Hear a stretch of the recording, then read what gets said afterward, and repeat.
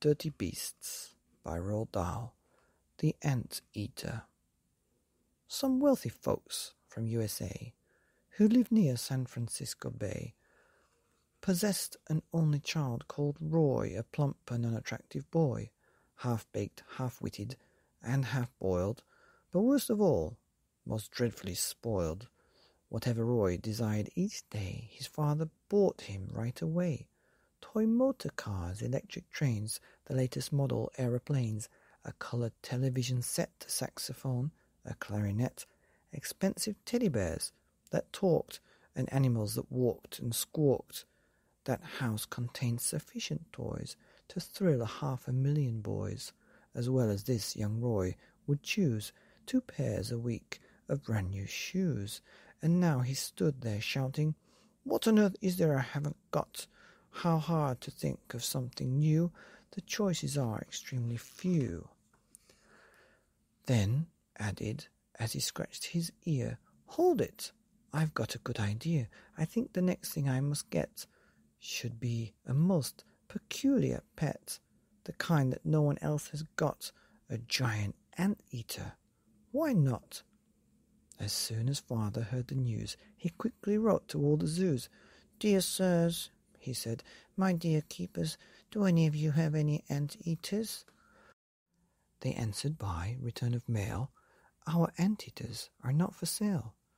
Undaunted, Roy's fond parents hurled more messages across the world.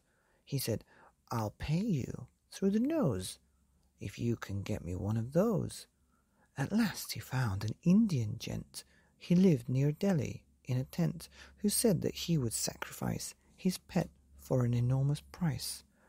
The price demanded, if you please, was 50,000 gold rupees.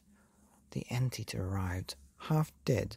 It looked at Roy and softly said, "I'm famished. Do you think you could please give me just a little food? A crust of bread, a bit of meat.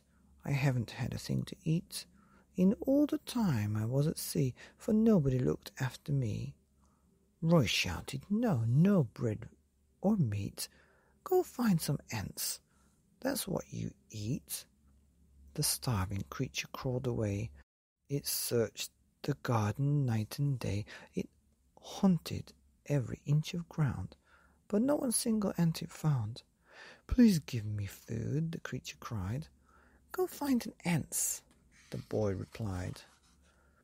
By chance, upon that very day, Roy's father's sister came to stay, a foul old hag of 83, whose name, it seems, was Dorothy. She said to Roy, "Come, let us sit out in the sun and talk a bit." Roy said, "I don't believe you've met my new and most unusual pet." He pointed down among the stones, where something lay, all skin and bones. "Anteater," he yelled, "don't lie there yawning. This is my aunt. Come say good morning." People in the USA have trouble with the words they say. However hard they try, they can't pronounce a simple word like aunt. Instead of aunt, they call it ant. Instead of can't, they call it can't. Roy yelled, "Come here, you so-and-so. My aunt would like to say hello." Slowly the creature raised its head. "Do you mean that's an aunt?" he said. "Of course," cried Roy. "Aunt Dorothy. This aunt is over 83. The creature smiled. Its tummy rumbled. It licked its starving lips and mumbled, "A giant aunt. By gosh, a winner. At last I'll get my decent dinner. No matter if it's 83, if that's an aunt, then it's for me."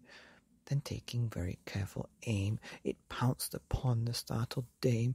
It grabbed her firmly by the hair and ate her up right then and there, murmuring as it chewed the feet, "The largest ant I'll ever eat." Meanwhile, our hero Roy had sped in terror to the potting shed and tried to make himself obscure behind a pile of horse manure. But Anteater came sneaking in. Already it was much less thin, and said to Roy, "You little squirt, I think I'll have you for dessert." "Oh, wow. Anteater, Dirty Beasts by Roald Dahl.